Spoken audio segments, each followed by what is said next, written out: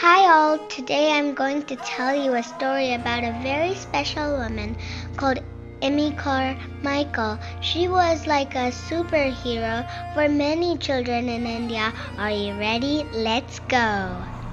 Once upon a time, in a small village in Ireland, a little girl named Amy was born. Amy had bright blue eyes and a heart full of kindness.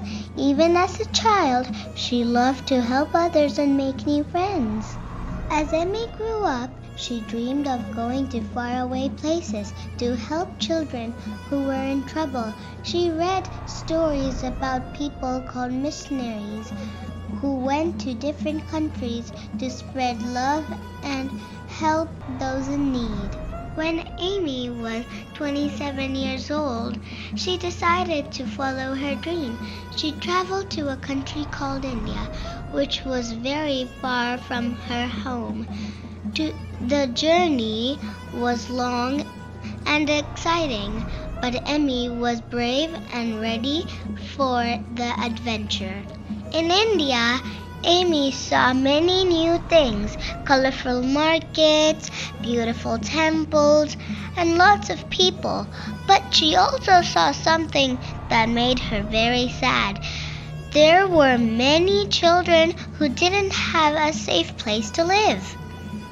Amy decided to help these children. She created a home where they could feel safe and loved. She called this place the Dhonavur Fellowship. The children who had no one to take care of them found a new family with Amy. Amy had blue eyes, which were unusual in India.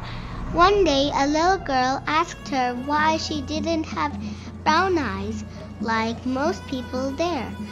Amy told her a story from when she was young.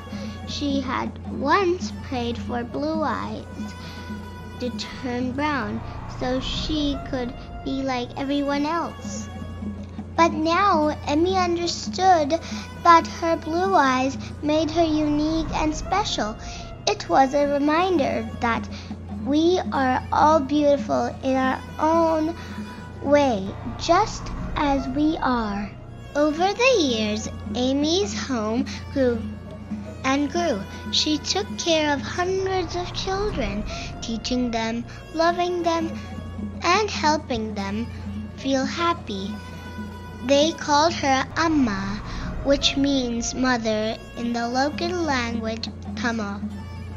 Amy Carmichael passed away in 1951, but her legacy continues. The Dhonavur Fellowship still cares for children just like she did. Amy's life shows us that with love, courage, and kindness, we can make a big difference in the world.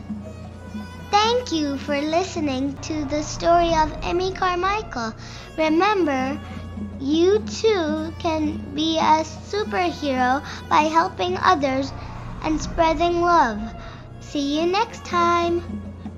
If you enjoyed this story, don't forget to like, share, and subscribe for more amazing tales. Bye-bye.